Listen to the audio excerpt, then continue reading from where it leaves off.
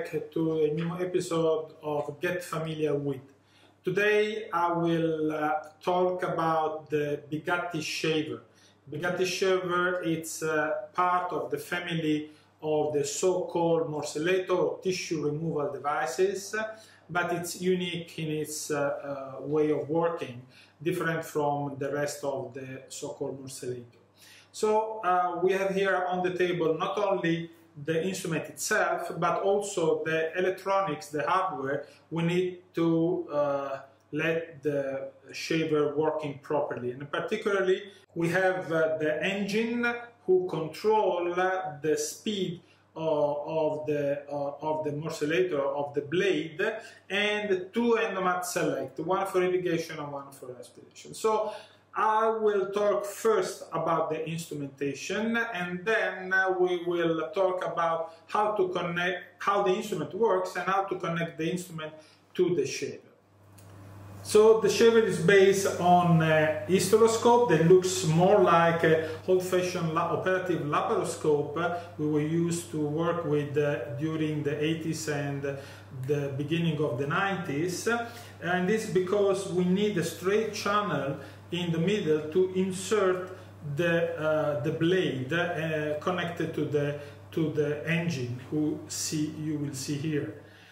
So laterally we have the eyepiece for the connection of the camera, the light cable connector, the irrigation, and this is the so-called operative channel with his stopcock for opening and closing the communication.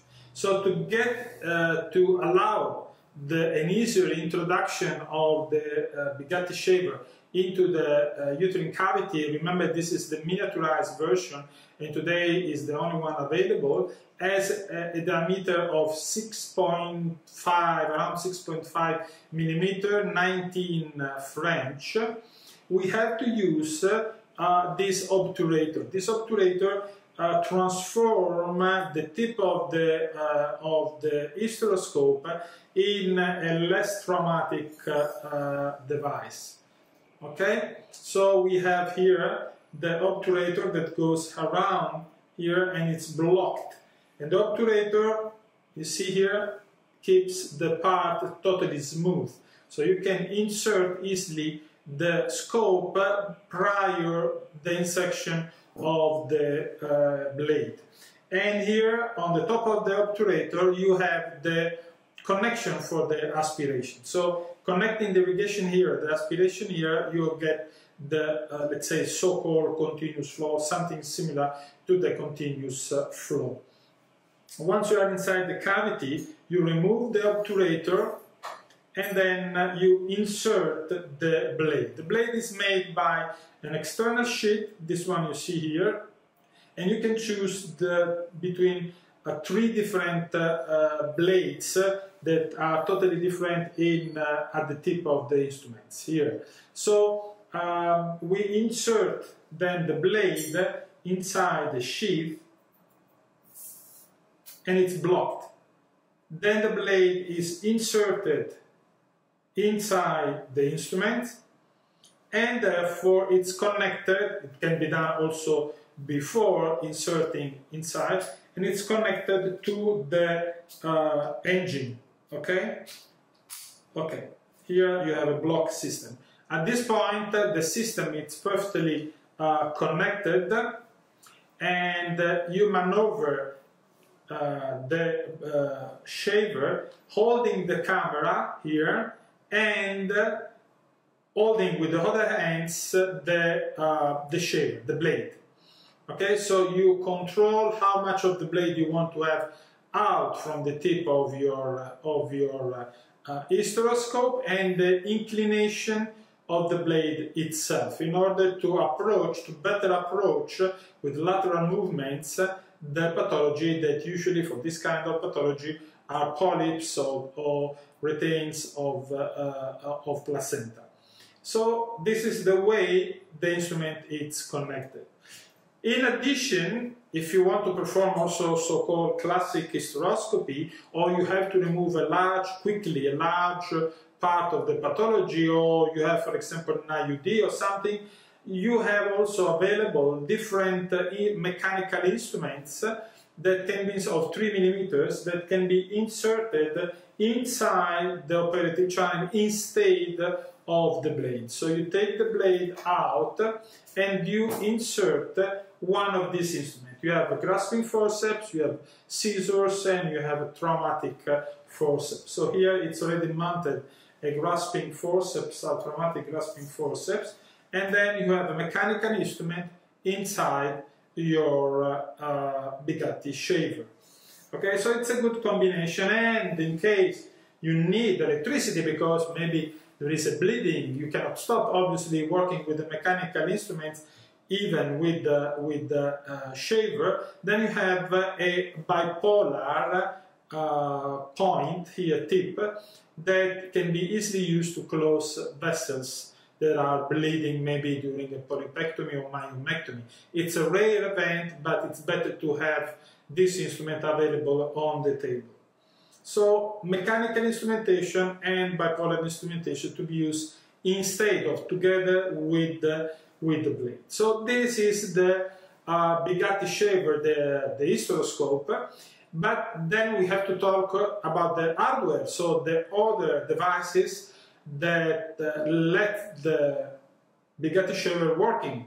It cannot work obviously without a motor, something that bring energy to the engine, to the motor who is located here. So let's talk about now the electronic. So these are the electronics we need to work to let the Bigatti shaver working. So we have two Enomat Select and the electronic who control the engine. Let's start from the last one. It's called Unit Drive S3. So this unit is the same units that allows also the morcellator, the arthroscopic instrumentation and other instrument to work with. So it recognizes the instrument who is connected or the engine, the motor who is connected. So in this case, if we connected this cable, that is the cable who belongs to the motor of the Bigatti shaver, of the blade, it recognizes immediately that we are working with the Bigatti shaver. Therefore, it will immediately go in the menu for controlling this device and not other devices. This is a clever way of working because we don't have to select the instrument, so it's immediately recognized. Then I will show to you on the back side some particularity of this device, and then nearby we have the connector for the pedal. The pedal is here on the top. It will be connected there, and the characteristic of this pedal is that together with the cable that you will see when I will show you the back side of these instruments, we can control also the aspiration. We need to have rotation of the instrument simultaneously with aspiration, because the shaver, as also the so-called morcellator, tissue removal device, need a strong aspiration in order to aspirate all the debris that the blades cut into an external container. So in order to leave the cavity perfectly clean. So the first step, if this machine will be connected to the aspiration, to the unit that controls the aspiration, in the first step it will work only the aspiration. So this is good to fix, in particular if we are talking about polyp, fix the polyp on the blade, on the opening of the blade, and then pushing harder, the aspiration will continue and the blade will start working. So this is a two-way pedal, just one on aspiration and pressing harder, aspiration and start of the motor, of the engine of the blade.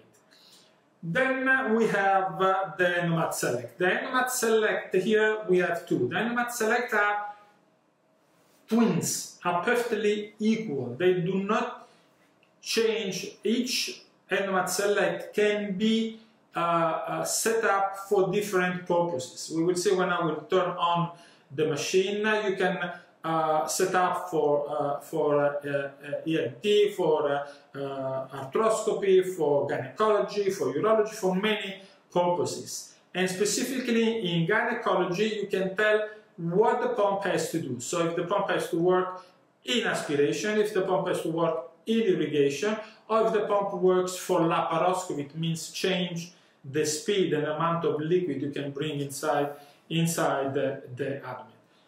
One important thing, you know, recently we had the withdrawal of the easy pump, so we were back to the alternative of using the Endomat or using the Endomat Select. Be careful, because there was a little bit of confusion in this issue. Starts clarify that two Endomat Select at the moment, at the present state, they cannot work, they are not guaranteed to work properly for continuous flow instrumentation. They are dedicated, they are guaranteed for working, two of them, one in irrigation, one in aspiration, for the Bigatti Shaver and only for the Bigatti Shaver. It means that if you think to use the two Endomat Select to work with an office cystoscope, a mini resectoscope, a normal resectoscope, you cannot control properly the inflow and the outflow, so you will run probably in trouble. So STARTS will not guarantee the execution of a proper continuous flow procedure using these two devices today. Tomorrow probably something will change and there will be new software and so on. But today, the time you are watching this video, you cannot use these two instruments for nothing else than Bigatti Shaver. Okay, so let's have now a look on the back side of this instrument. Then I will turn it back on the front side and I will put it on and show you the details of the menu. And here we are with the back side of the three instruments. So these two are the two Endomat Select, again twins. There is no difference between this one and that one. I can put one instead of the other one, nothing will change. And the back side of the engine of the Unidrive S3. So the cable I was talking with you before is this cable. If I connect here, you see here this pump is written pump. If I connect the Unidrive S3 with the device that it will work for aspiration, in this case is the lower one, I decided it's the lower one, but can be even the upper one. I plug the two instruments and I connect this instrument with this cable. Then when I will push the pedal, I will first step again activate the aspiration, second step aspiration and the motor. So this is the perfect setup, the perfect companion for the Bigatti Shaver. Then we have USB connection as usual in STARTS family, you know, to see the instrument, the interface between the instruments, the network connection and the USB connection. For the rest, it's a normal, absolutely normal, and obviously the electrical plug. Here we are now with the front panel. So let's switch on the three machine. You see, they are doing the so-called boot just for fun. This is not 600 as I saw people saying in some operative theater, but it's just BOOT, boot, and it means obviously the startup of the machine.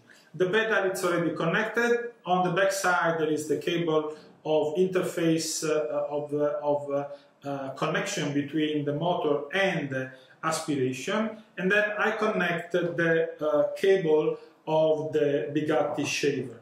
Of course, connecting this cable, as I told you, the pump recognizes immediately that we are using a Bigatti Shaver, and it will go in program 1, that is the one dedicated to the Bigatti Shaver. The only things we can control in this case is the speed of the engine, nothing else. So it's, let's say, transparent mode. nothing special except the use of the paper.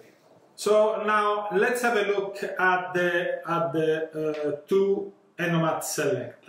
So after the boot, we have the menu on the front panel. As you can see, it's already written hysteroscopy, irrigation, hysteroscopy, aspiration. Why? Because when we set up the pump, we choose, as you can see here, which is the application today or in this theater for this pump.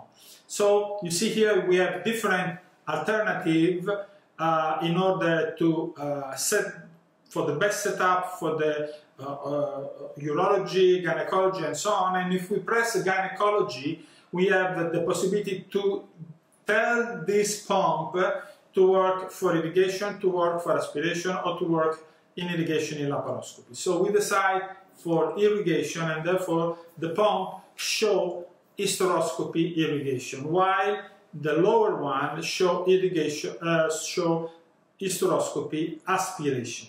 So these two pumps, one is dedicated to irrigation and one is dedicated to aspiration, but they can be changed in the way we prefer.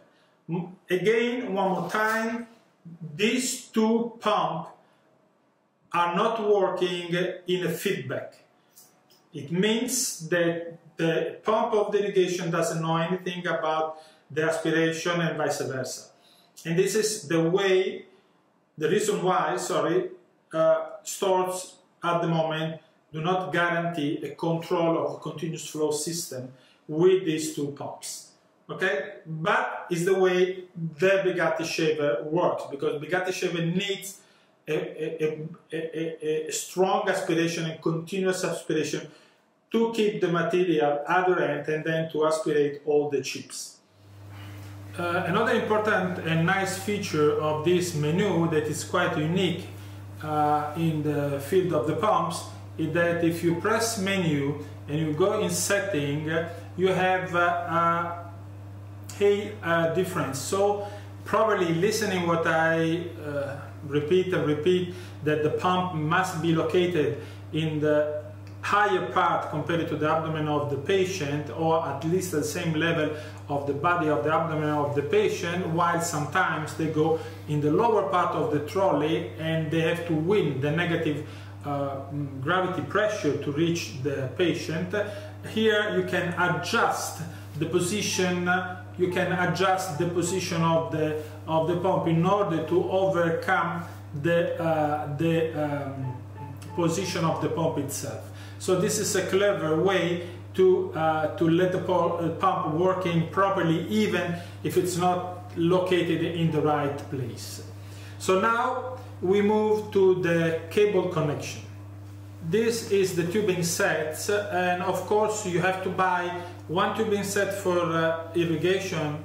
It's recognizable by the blue color of the connectors and the presence of the two connectors for the sac, and one for aspiration that has a red-orange connector plus the connection for the receptor or the container for the liquid aspirate.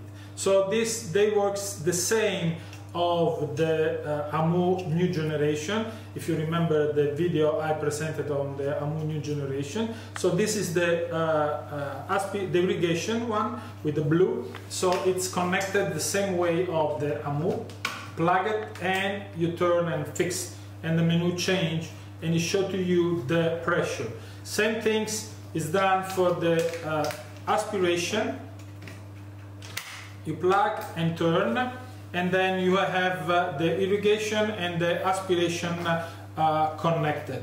So here what you can work with the certain pressure, supposed pressure, because the pressure is still the resistance of the liquid through the tubing set, but it cannot be controlled because there is no control of the aspiration at all, as it happens in the AMU Endoman, or as it was much better before in the easy pump.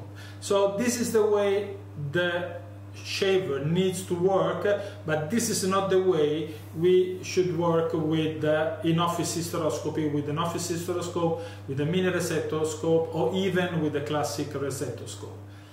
So now that everything is connected, so the cable of the pedal is here, the cable connecting the motor of the shaver to the units. On the back side we have the connection between the units and the aspiration here. So if we start, if we press the pedal just one step, you see we have the aspiration going on. You can see here the rotation of the pump dedicated to the aspiration. And if we press longer, this is the engine who activates the blade.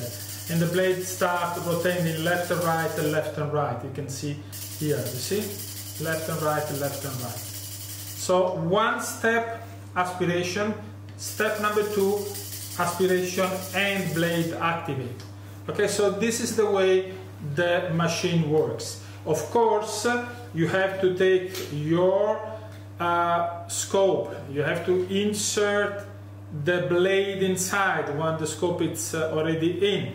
You have to connect your camera, light cable, irrigation cable, aspiration cable here from the back side. And then the system is all connected. And of course, you will manage, as I told you before, holding the camera with one hand and holding the shaver, the blade, with the other hands. So depending where the pathology is located, you will put the blade of the shaver in contact with the pathology and free from any, let's say, any interference with the instrument itself. So it's a little bit, let's say, complicated, you know, all the cables we have, two cables here, one laterally, plus the camera, but it's a very efficient system. So I forgot to show to you at the beginning, I will do it now, what these two blue stuff are. These are two nice adapters in order to clean properly the blade. So if we take the blade out and we wash at the end of the procedure, so we separate the blade from the engine, and then we separate the blade itself from the sheath. Then how to clean these instruments. This is a nice adapter. One has a small hole and the other one has a larger hole. So the small holes go on the blade. You click here laterally and it eats the final part of the blade. Therefore it's perfectly isolated, and you can insert a lure lock syringe here and you can wash inside with the syringe the blade itself. This one with the larger goes on the sheath. Same possibility to connect a large syringe with the lure lock and washing several times the inner part. So this is perfectly device, excellent idea in order to clean the two parts of the blade before sterilization. So this is the whole set. I hope you enjoy the description, and I invite you to see the next video on Get Familiar With. Thank you.